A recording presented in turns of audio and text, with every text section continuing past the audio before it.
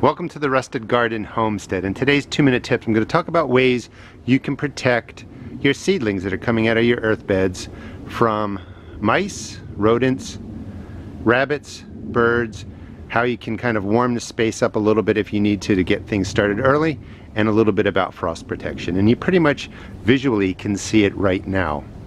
Now I'll be doing 2-minute tips on Tuesdays and Thursdays if you want to subscribe, but let's just get right to it. So I'm in the greenhouse over at Freetown Farm. We have peas growing up here. We also have mice. Mice tend to like to chew down the tops of these sprouts.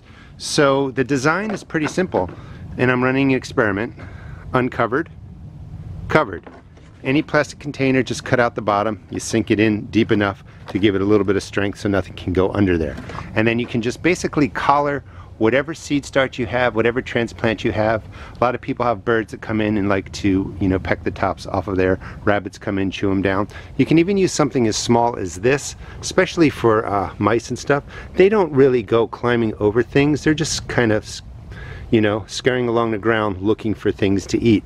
Animals want to do the least amount of work to get the most reward. So they don't like climbing up things, unless they're starving. For rabbits, any of these designs work. The collar, they don't like putting their heads in places because they don't know what's down there. But you can use wire like this, wire like that, chicken wire of course, and that will stop rabbits from getting in there. The larger the hole, you can just let the plants grow up through there, remove it later after they grow. For birds, you may want something like this. I use this at the bottom of my raised beds in case you have moles or voles, they can't climb through this. Chicken wire is the standard. That's perfect. That will stop birds from getting in there. And you want to let it hang out a little bit, especially if rabbits are coming over and they bump into this. They're just not going to like that. You just cut out a square, fold up the corners, drop it over whatever size container you want. Ask your friends to save these for you. You can go to Home Depot nurseries, ask for extra pots they don't want, etc. Just cut out the bottom.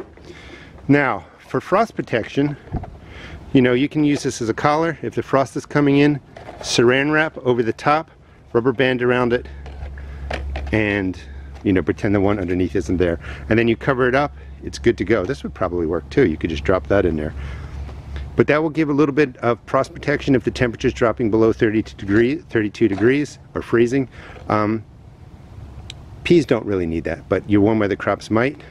This is another way to do it. You could put a bag right across the top. This will also bring in heat, warm up the soil if you're doing some warm crops and you want this space to be warmer so they get growing a little bit. But these are just different methods you can use to protect against mice, rodents, rabbits, birds, frost protection, and kind of get your plants started a little bit early by creating some warmth. Use them as you wish. This isn't great on a large scale, but for smaller gardens, you can just set these up in different size pots and you're good to go. Thanks for watching. Please check out my seed shop at therustedgarden.com.